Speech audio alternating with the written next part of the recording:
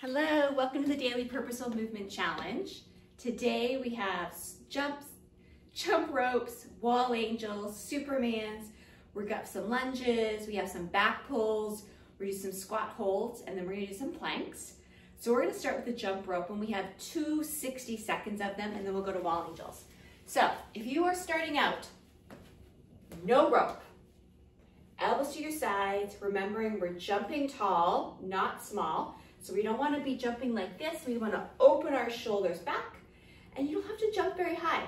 So just imagine that you have a rope. This is going to get you started.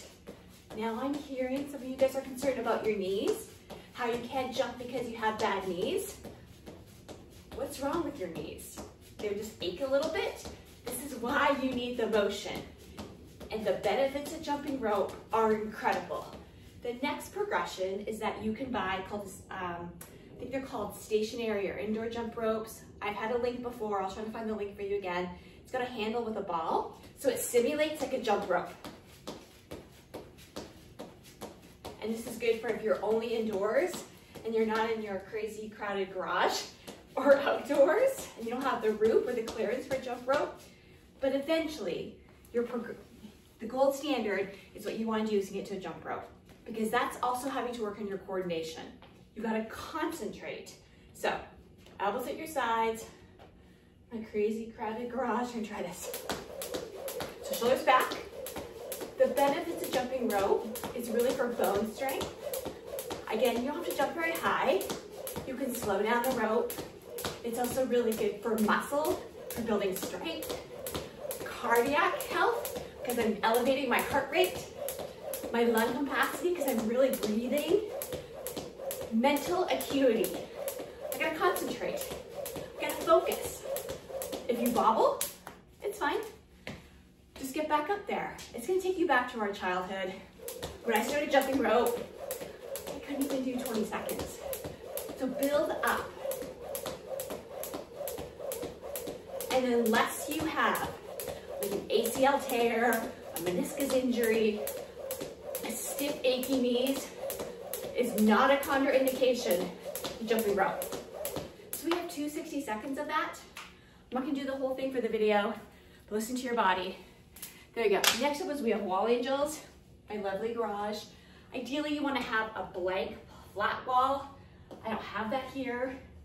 I have my patients do it, even at their desks, just to get that alignment, to open up your chest. So, heels against your wall. We're gonna externally rotate those shoulders back. My head is against the wall, abs engaged. I'm lifting through my crown, so I'm standing nice and tall. And I'm rooted equally on the right foot and left foot. Now, my palms are trying to be flat against that wall. If you can't get there, that's your baseline. Because we really want to stretch out your pectorals, your chest muscles, and strengthening your back. Then, you're gonna slowly draw your elbows to your sides, and then slowly coming up. So breathing, don't be in a rush. I have my patients do a 7-second count, so this is a bit faster. Again, if you can't get your hands flat against the wall, just start. Opening up your hands, separate your fingertips, and then use your rhomboids to squeeze. This is a great reminder to do wall angels maybe throughout the day. If you don't have time to do 10, that's okay. Just sitting in your chair, even just go, okay, just wait. I'm gonna feel the structure in my chest. So elbows at your sides, breathing. So we have 10 of these wall angels. Again, using my questionable garage door doesn't really work, but gives you an idea. Nice and slow.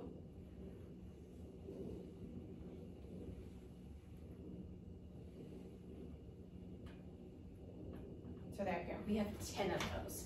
Moving on is that we've got 10 Supermans. We're gonna go to the ground, and my workouts are intentionally designed so we have on the ground and up, because we have to really concentrate and, more importantly, focus on training our body to get on the ground and then up off the ground.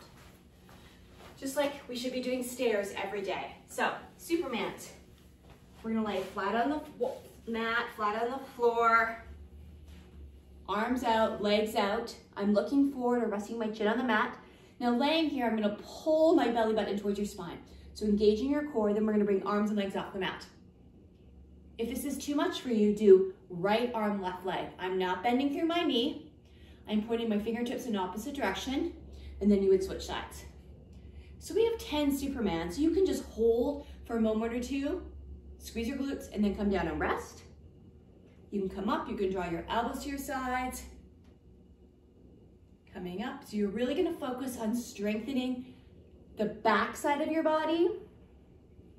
Squeeze your glutes, strengthening those intrinsic muscles, those muscles that connect vertebrae by vertebrae. We have lunges next.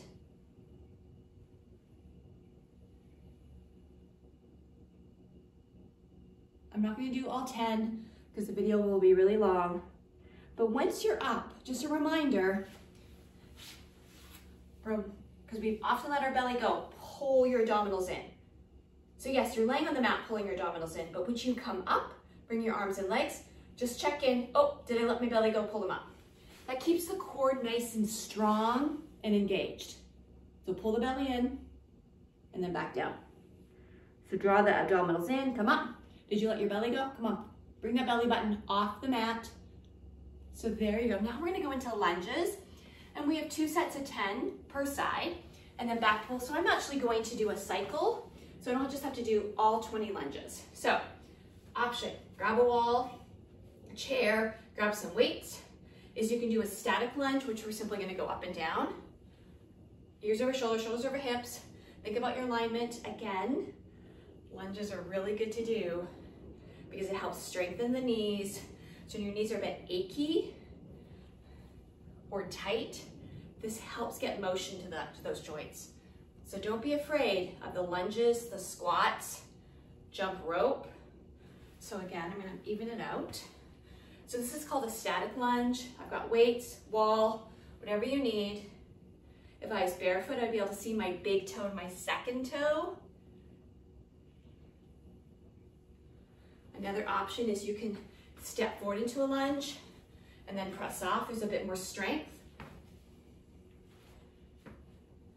So we have 10 per side. We're gonna do it twice, but I'm gonna break it up. So you can do whatever you want. This is your workout. Another option is you can step back into your lunge with or without that knee tap. Listen to your body.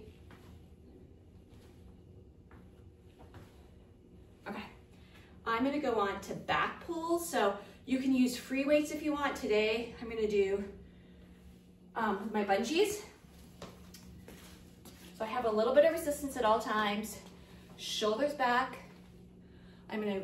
Just looking at the time. Okay, I'm gonna have my thumbs up to start, squeeze my shoulder blades, and then relax a bit, not all the way. So squeeze your shoulder blades. So I'm looking forward. I'm gonna feel it in my back. Imagine that there's a pencil between your shoulder blades.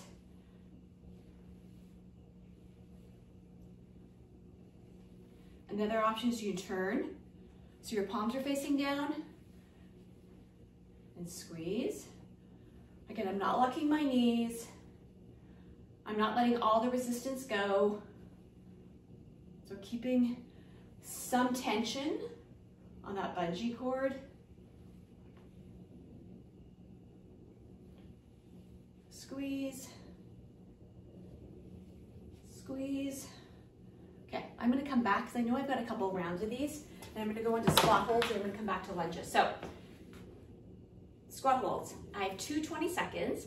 So good squat is you're looking up and driving your bum down, feet hip level apart.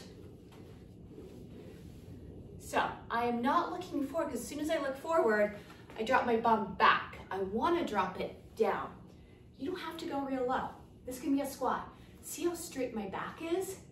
Core engaged. But we've got 20 seconds to hold. My weight is equally on both feet. As soon as I start to look forward, I automatically, my bum drops back, and I want to avoid that. So look up. That's the key. Lead with your chin. So we probably have 5 to go. 4, 3, 2, and 1.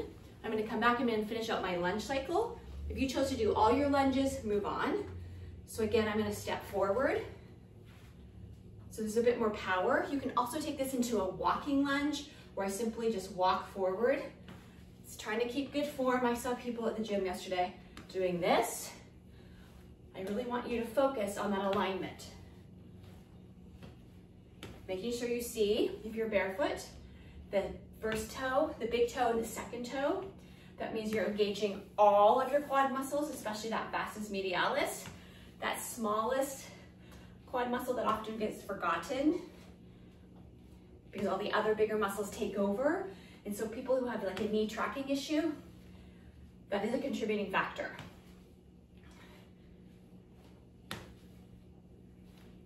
So I'm gonna just take a couple. I'm gonna step back into a lunge. Again, don't be afraid to lunge. But even if you start out and you're a little stiff, often by the time you get to the end of the series, your knees start to feel better because you've gotten motion through those joints. You just got to get over that initial stiffness. So I'm gonna do a couple more because I'm not counting. I'll go into my back pulls, finish squat holds. All right, so back pulls. Standing nice and tall, shoulders back. We're gonna squeeze your shoulder blades together and resist. I'm gonna row, squeeze, core engaged. So we're gonna do, we have 10 of these. So again, your choice, thumbs up, palms down. Working your back muscles, just like we did in Superman, Wall Angels. Core engaged.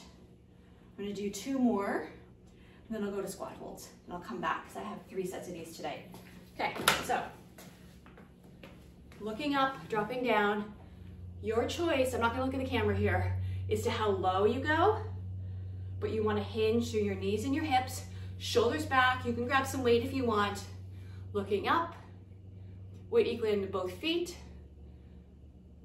If you feel like you're sitting back, try to just drop that pelvis in. So when we pee, this is to the girls, to the women out there, right, in public restrooms, and we don't want to sit and we squat. As soon as you start to look forward, that's when you start to pee on yourself. So look up. Try it. 3 to go, 2 and 1, we're gonna come up. Okay, we're gonna finish off the back pulls. So I have another set of 10.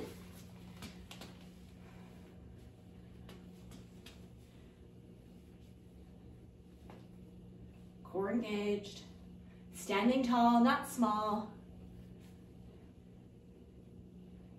Oh, I'm finally getting warm. It's a bit cold here.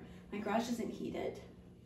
So Sundays in the winter, I have to wear like hats, gloves.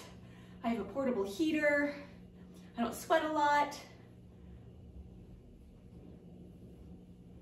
Okay, we're gonna do 1 more, and then we're gonna move on. So, I have do planks. All right, final planks. We have 2 45-second planks. So I'm gonna start with a bent elbow plank. Taking a look at my watch. So onto forearms, press your feet back, shoulders back, looking forward. So I'm not looking at my hands because as soon as I do that, I tend to flex that neck too much. So shoulders back, come on, pull the shoulders away from your ears. Draw the abdominals in. Press your feet back to engage those quads. Another option here is you can do high plank. We're gonna be on your hands. That's gonna work more shoulders and chest. This actually works more core. Come on, draw those abdominals in, don't let your belly hang. We have 10 seconds to go.